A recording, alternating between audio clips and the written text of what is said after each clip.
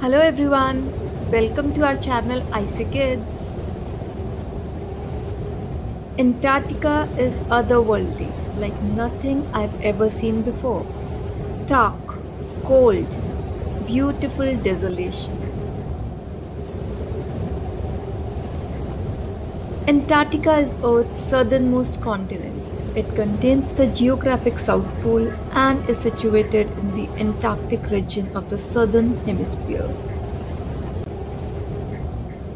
What is a continent? The Earth is divided into 7 major landmasses. Each is called a continent. Antarctica is surrounded by the Antarctic Ocean, also known as the Southern Ocean.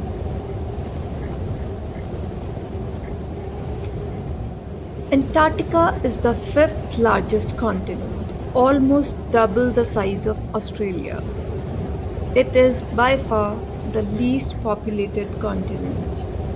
About 98% of Antarctica is covered by ice. The McMurdo dry valleys are a row of largely snow-free valleys. Antarctica, on average, is the coldest, driest, and windiest continent, and it has the highest average elevation of all the continents. The wind speed can go more than 350 kilometers per hour. Most of the continent is higher than 3 kilometers. Most of Antarctica is a polar desert. It means that not only the total rainfall is low enough to classify it as a desert, also the annual temperatures are very low. It means the mean temperature during the warmest month is less than 10 degrees centigrade. Most polar deserts are covered in ice sheets, ice fields, or ice caps. 80% of the world's freshwater reserves are stored in Antarctica. Antarctica was the last region on Earth to be discovered, likely unseen until 1820 when the Russian expedition sighted the Fimble ice shelf. Ice shelf is a floating sheet of ice permanently attached to a landmass. There are 6 ice shelves in Antarctica. There is this Antarctic Treaty that regulates international relations with respect to Antarctica. It establishes freedom of scientific investigation, and it prohibits any military activity, mineral mining, nuclear explosions, and nuclear waste disposal, and it also protects the continent's ecology.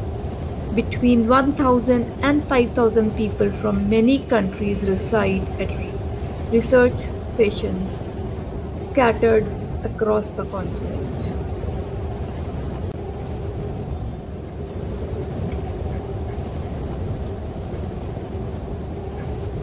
Lakes and rivers. The longest river is the Oins. The largest lake, Vostok, is one of the largest subglacial lakes in the world. Deep Lake in Antarctica is so salty that it cannot freeze even in temperatures as low as -15 degrees Celsius. A subglacial lake is a lake that is found under a glacier, typically beneath an ice cap or ice sheet.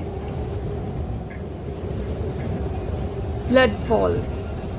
There is a subglacial lake that flows blood red.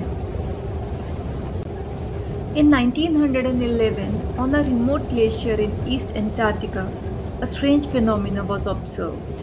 The lily-white ice of the Taylor Glacier was being stained a deep red by water flowing from deep within the glacier. For many years, the source of the red color remained a mystery. But recently, in 2017, scientists announced that they had discovered the cause.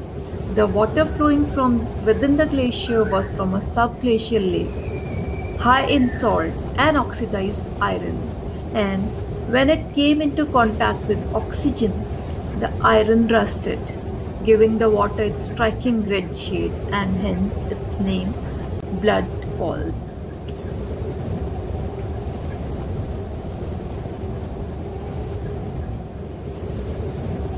Coastal types around Antarctica.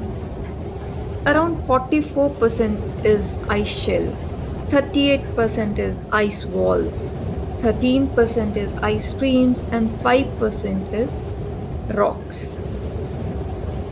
An ice shelf is a large floating platform of ice that forms where a glacier or ice sheet flows down to a coastline and onto the ocean surface, whereas an ice wall is a wall made up of ice. An ice stream is a region of fast-moving ice within an ice sheet. It is a type of glacier, a body of ice that moves under its own weight. Several Antarctic ice streams flow to one of the many Antarctic ice shelves, a process known as ice sheet dynamics. Transantarctic mountains. Antarctica is divided in two by the Transantarctic Mountains close to the neck between the Ross Sea and the Weddell Sea. The portion west of the Weddell Sea and east of the Ross Sea is called West Antarctica, and the remainder is East Antarctica. Blue Ice Area. A blue ice area is an ice-covered area of Antarctica where wind-driven snow transport and sublimation result in net mass loss from the ice surface in the absence of melting, forming a blue-colored surface that contrasts with the white color of the Antarctic surface. Only about 1% of Antarctic ice area can be considered to be blue ice area, but they have attracted scientific interest due to the large number of meteorites that accumulate on them. The hard, flat and smooth surfaces of blue ice areas have been used as aircraft runways in parts of Antarctica. The very old ice in blue ice areas has been used to reconstruct past climate, and the temporal resolution may be larger than in deep ice cores. Blue ice areas are candidate sites for ice core drilling, aimed at recovering 1.5 million years old ice, and 2.7 million year old ice has been recovered from such areas. West Antarctica is covered by the West Antarctic ice sheet. The sheet has been of recent concern because of the small possibility of its collapse. If the sheet were to break down, ocean levels would rise by several meters in a relatively short geological period of time, perhaps a matter of centuries. If you're liking the video, please like, comment and share, and don't forget to subscribe. East Antarctica. It lies on the Indian Ocean side of the Transantarctic Mountains and is largely covered by the East Antarctic ice sheet.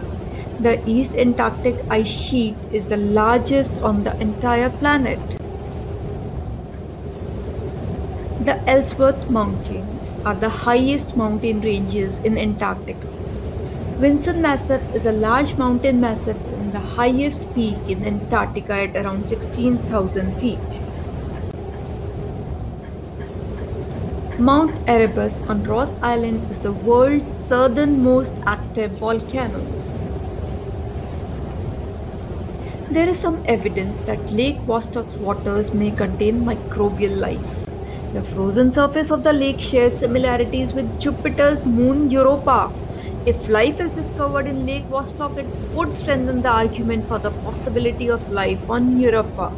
Well, that sounds interesting. Antarctica is the coldest of Earth's continents.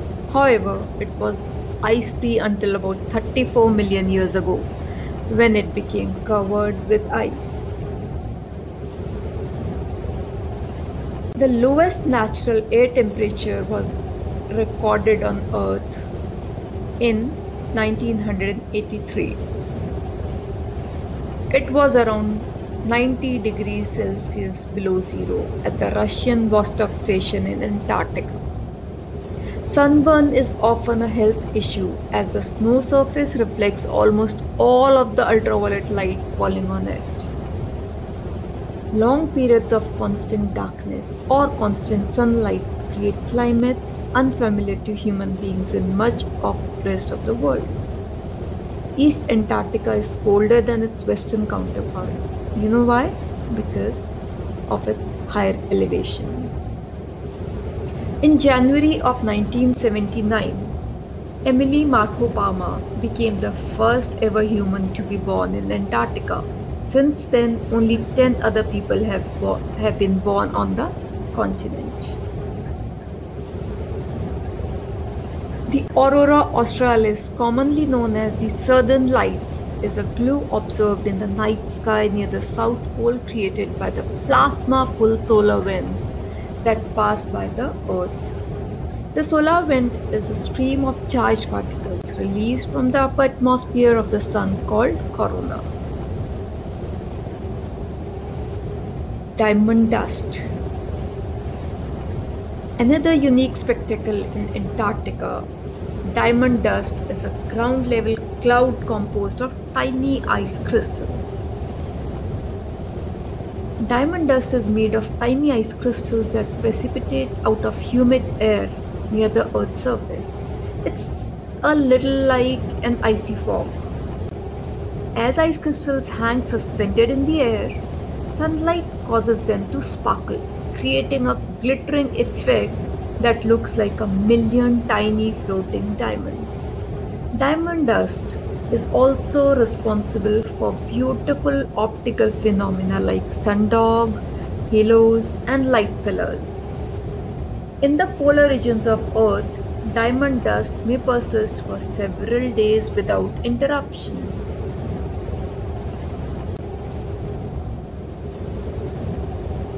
A sundog, a frequent atmospheric optical phenomena, is a bright spot beside the true sun.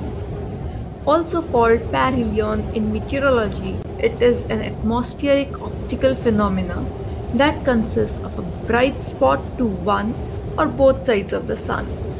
Two sundogs often flank the sun within a 22-degree halo.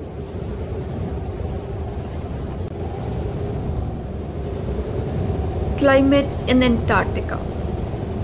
Heavy snowfalls, Katabatic winds, and clear but short summer days. Heavy snowfalls are common on the coastal portion of the continent, where snowfalls of up to 48 inches in 48 hours have been recorded.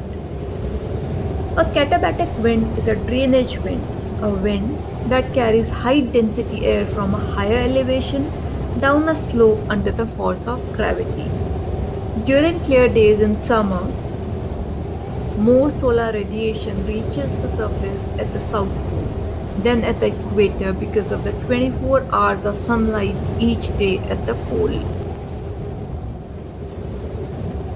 Climate change. Some of Antarctica has been warming up. Over the second half of the 20th century, the Antarctic Peninsula was the fastest warming place on Earth. In February 2020, the continent recorded its highest temperature of 18.3 degrees centigrade, which was a degree higher than the previous record of 17.5 degrees centigrade in March 2015. Ozone depletion. There is a large area of low ozone concentration or ozone hole over Antarctica. The ozone hole is attributed to the emission of chlorofluorocarbons, or commonly called as CFCs, into the atmosphere, which decompose the ozone into other gases. Antarctic animals and wildlife that do occupy this frosty landscape are well adapted to handle the incredibly harsh conditions. Antarctic sea life includes penguins, blue whales, orcas, colossal squids, and fur seals. The emperor penguin is the tallest and the heaviest of all living penguin species, and it is endemic to Antarctica. That means it is not found anywhere else on Earth. Plants. There are only three species of flowering plants: Antarctic hairgrass, Antarctic polewort, and non-native annual bluegrass. Growth is restricted to a few weeks in summer. Territorial claims. Seven sovereign states that have made territorial claims in Antarctica are Argentina, Australia, Chile, France, New Zealand, Norway, and the United Kingdom. These countries have tended to place their Antarctic scientific observation and study facilities within their respective claimed territories. However, a number of such facilities are located outside of the area claimed by their respective countries of operation, and countries without claims such as India, Italy, Russia, Pakistan, Ukraine, even United States have constructed research facilities within the areas claimed by the other countries. Research. Each year, scientists from 28 nations conduct experiments not reproducible in any other place in the world. McMurdo Station, which is the largest research station in Antarctica, is capable of housing more than 1,000 scientists, visitors, and tourists. In the summer, more than 4,000 scientists operate research stations. This number decreases to just over 1,000 in the winter. On the southernmost tip of the planet rests one of the world's most massive and mysterious landmasses, the frozen realm of Antarctica. Would you want to explore it? Well, I would. Thank you for watching. Please subscribe, share, like, and comment, and have a wonderful, wonderful day. Check out our other videos too.